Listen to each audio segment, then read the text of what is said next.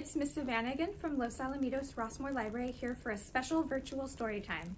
Today, in front of a roaring fireplace, we will be reading After Squidnight, written and illustrated by Jonathan Fenske, and we're reading this today with permission from Penguin Random House, so thank you.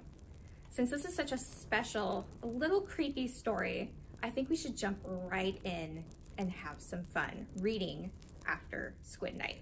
So let's go. The sky is black. The clouds are inky. The salty air is still and stinky. You're snug in bed. You're softly sleeping. While to your house, the squids are creeping. Tick, tock, tick, tock. Midnight sounds. At the beach, the ocean pounds, and from the surf, a suckered hand drags itself onto the sand. You dream of breezy afternoons. The squid slides softly over dunes. Pale artists from the ocean dark are on their way to make their mark. In water, squid art does not stay. Inky drawings drift away. So pointy heads and arms of blue will bring the inky art to you. In they pour, their arms like noodles, drawing curly, swirly doodles. Yum, your kitchen looks delicious. Through the cupboard over dishes, on fridge and freezer leaving streaks, dragging tentacles and beaks. Down the hall, the dark ink dribbles. Now your rug is full of scribbles. Bathroom pit stop, rub-a-dub, drawing water in the tub. Your room is next, and while you snore, the squids squeeze underneath your door. They draw on trucks, they draw on dolls, they draw on curtains, clothes, and walls. They draw on you, but you don't care. You do not even know they're there.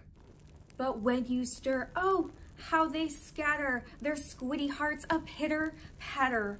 They wait in shadows, big eyes blinking, and pause their squiddly diddly inking, till all is quiet as before. Then they ooze out to ink some more. They draw on doors, they draw on hooks, they draw on shoes and socks and books.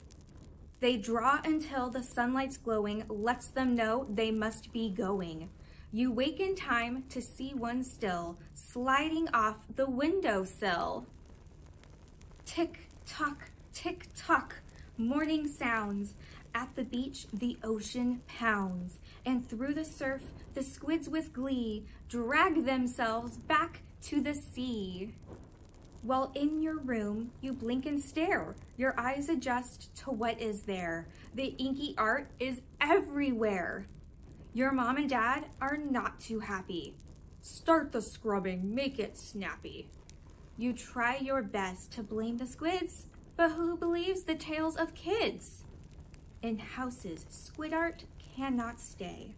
You have to wash it all away. Well, not quite all. For, with a smile in the corner behind a pile of random stuff, you save one mark, sketched by a squid in midnight's dark. It's just a doodle, nothing grand, left by a slimy, suckered hand, whose artist's heart just had to share with anybody who might care, that once, while you slept unaware, after midnight, squids were there.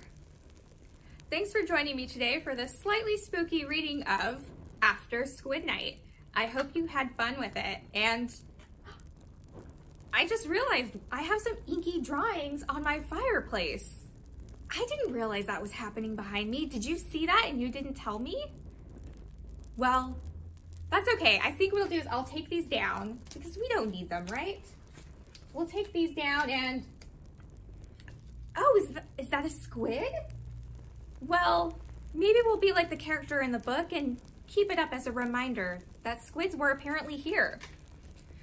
So remember, if you haven't signed up for the summer reading challenge, do so. Go to our website, ocpl.org, for all information on our reading challenge as well as virtual programs. Until next time, goodbye.